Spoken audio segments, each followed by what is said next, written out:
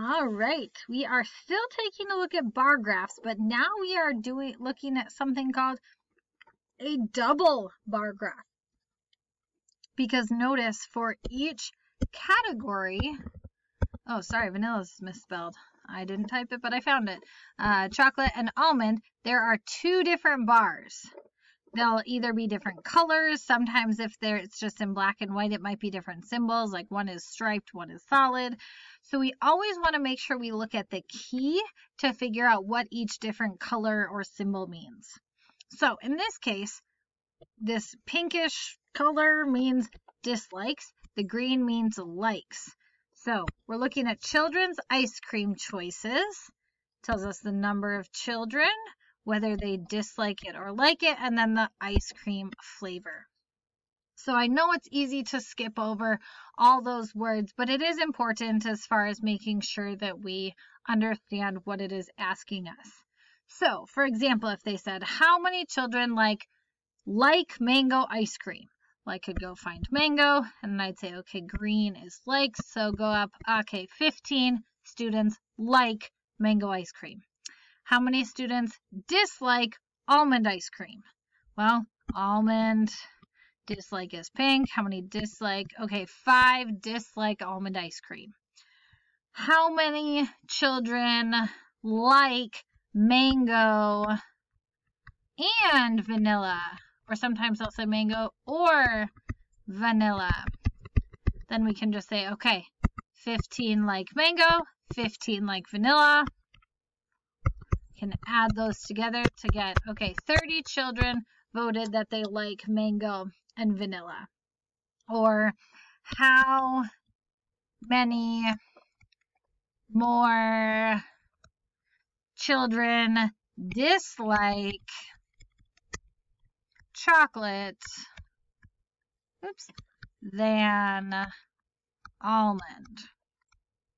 Okay, so if they're asking about dislike, I need to make sure I'm looking at the pink bars. Okay, so chocolate dislike is 20. Almond dislike is 5. How many more dislike chocolate than almond?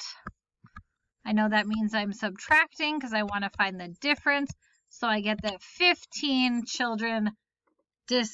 more children dislike chocolate than almond.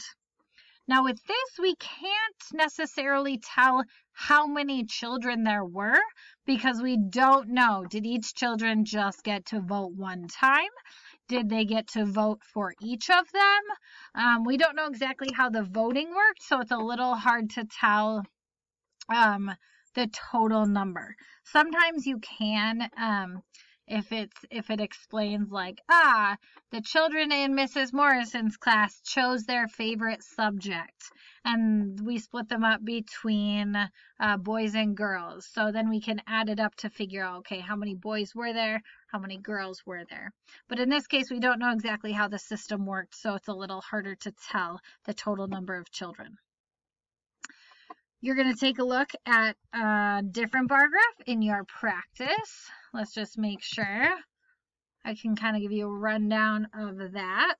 So we have visitors that went to a zoo. We have adult visitors and child visitors are the two different colors.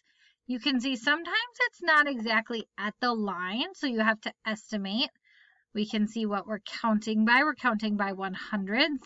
So we can say, okay, if it's halfway in between 400 and 500, what's halfway in between hundreds?